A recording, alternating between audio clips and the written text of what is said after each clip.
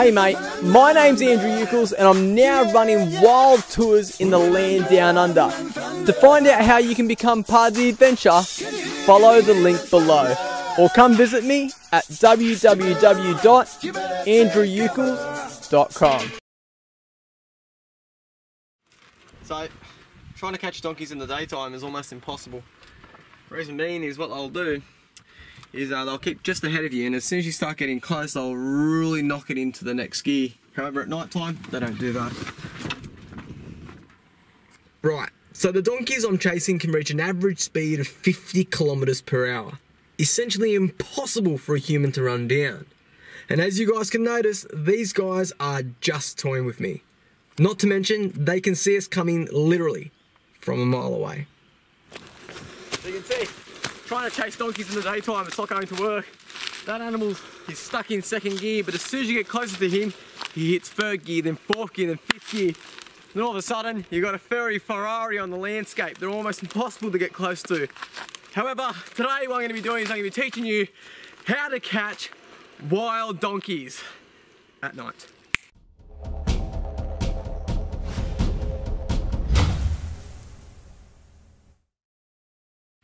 Donkeys were introduced in the 1860s during Australia's colonisation period and were predominantly used as a form of transport.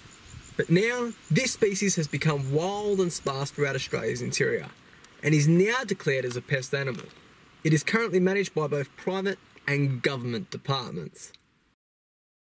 Right, Church, so this is my car, and if ever you see it in Australia, unfortunately I bought myself a Land Rover, one of the worst mistakes. If you do see my car anywhere, whether it be in a car park, in the cinemas, shopping centre, what I want you to do is just go up to it and kick it as hard as you can, because I really hate this car.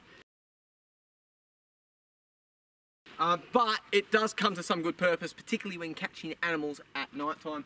Now what's very important is, yes, we have a lasso. Lassos are very important when catching large game, and you can also quite strategic.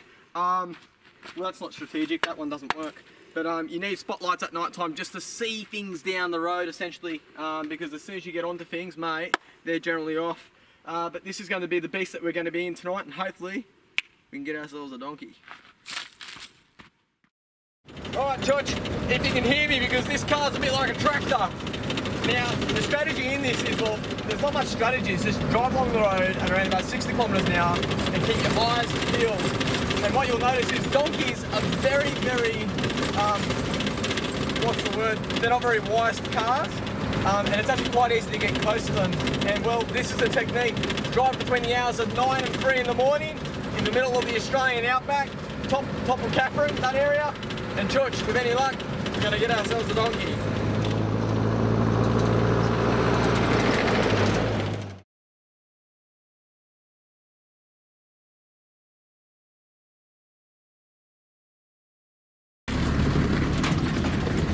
We're recording? Yep, we're going.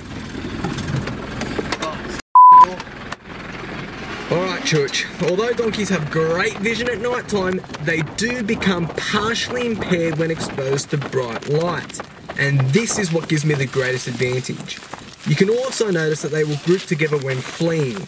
This also helps as they become slower when forming into a single file.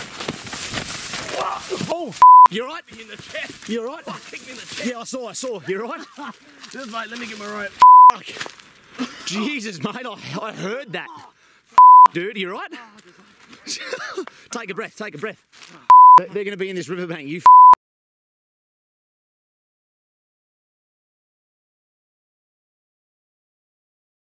You're going to get in front? Yep. I'll stay on the donkeys.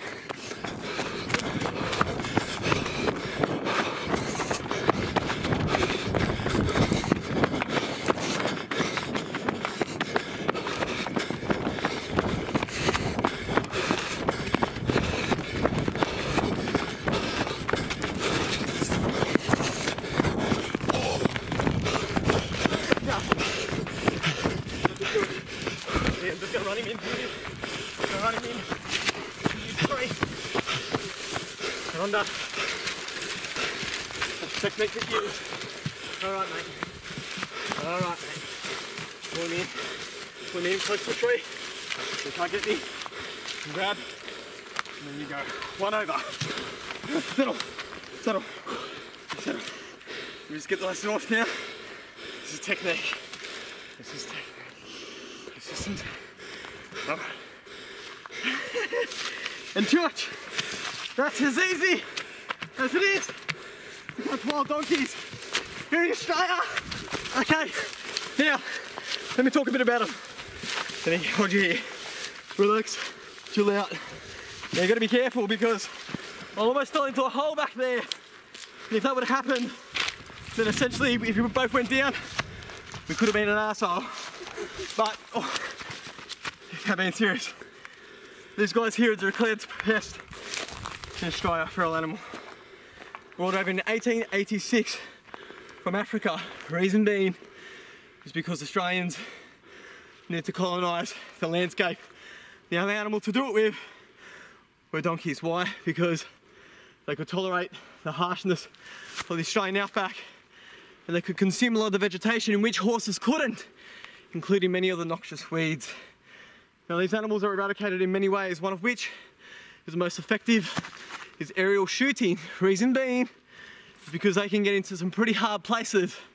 The only way to effectively control populations are to shoot them. Now, they're believed to be between 4 to 5 million wild donkeys here in Australia, and obviously chasing them down at night time with a lasso isn't the technique to control populations, although I'd love to teach all Australians how to do it.